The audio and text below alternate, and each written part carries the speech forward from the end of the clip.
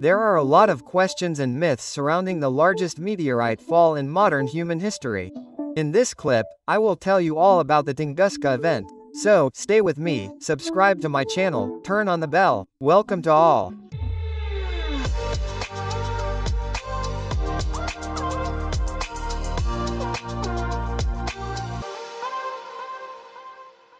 Maybe you didn't know, but every year on June 30th, we celebrate what's called Asteroid Day.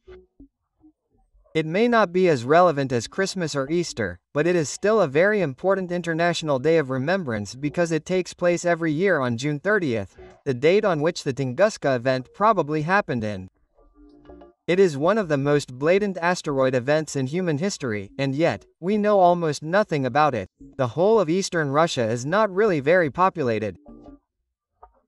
It was in this Siberian desert where some indigenous peoples like the Evinks live, but where there are only queens who curse and trees that a real event occurred in 1908.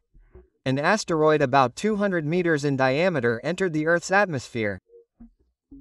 It is then called a meteor. Somewhere before crashing to the ground, it must have exploded.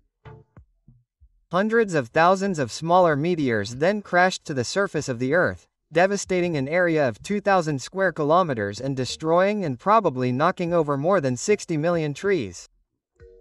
So really an event of almost apocalyptic magnitude. The only problem is that firstly in 1908 there was obviously not a global media outlet like today. That is, first of all, nobody really noticed it, and secondly, there are almost no people living there except for a few reindeer. It is still not certain that there were any human casualties. Some sources say that 3 people died, but most sources say that in reality only reindeer and trees were damaged and no people.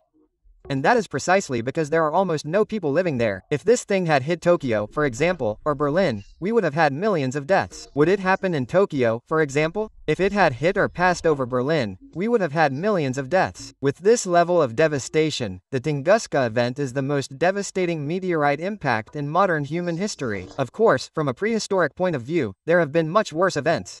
Just think of the poor dinosaurs or something like that where many species went extinct but not all.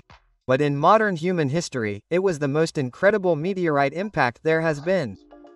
And yet, we know so little about it, especially because it is impossible to explore it today because there is no crater, at least most likely. How come a meteor 200 meters in diameter does not leave a crater once it hits? It is probably because this Toungouska meteor had a very low density, that is to say a very porous rock that then flies up into the atmosphere and breaks up. This means that the thing did not arrive at the base in its entirety. We would then have a giant crater like for example the Barringer crater in Arizona in the United States. But since it had already broken up in the atmosphere, it was only a lot of small projectiles that hit the Earth and it was not big enough to create a crater. However, the energy of this impact, the atmospheric friction and all that probably created a column of heat and it bent all the trees. Despite the small population, it is obvious that some people noticed that something happened and not just the reindeer. In a Siberian village a few hundred kilometers away, the inhabitants saw a 20 kilometers high column of fire. They must have thought that it was now the end of the world, and the shock wave triggered by the Toungouska event traveled at the speed of sound on the surface of the Earth and could be measured by seismographs in different countries. After about 4 hours for example, the shock wave from the Toungouska reached France where it was measured.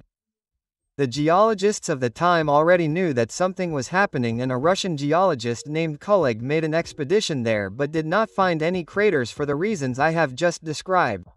Even the German airship Graf Zeppelin flew over Siberia specially to find the crater, but no luck because there is no crater. Then the Second World War came and the study of the event was no longer a high priority logically. But today, geologists are looking at the matter again and are still wondering what really happened.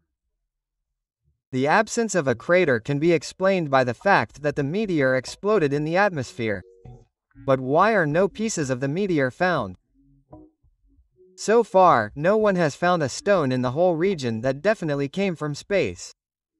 It is a bit strange because in principle this stuff should be scattered there. And that's why there are now some other hypotheses. For example, some geologists claim that there was a huge volcanic eruption or some kind of gas bubble under the Earth's surface that exploded. That could be the case, but that wouldn't explain the 20 kilometers high jet of fire because you don't usually get such a powerful jet during such geological events.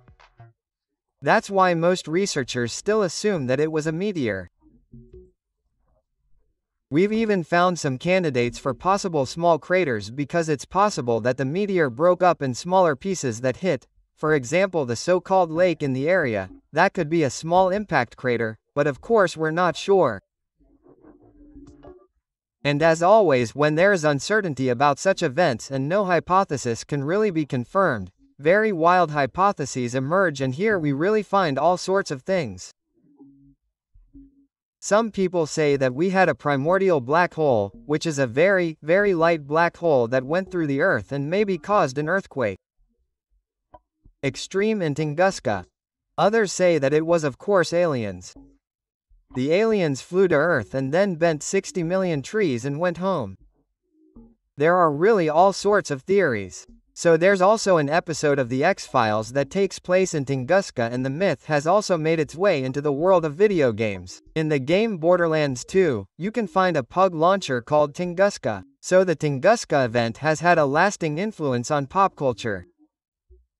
We celebrate Asteroid Day not to have fun on the day of the Toungouska event of course, but to raise awareness that something like this can be incredibly dangerous because it can threaten millions of people.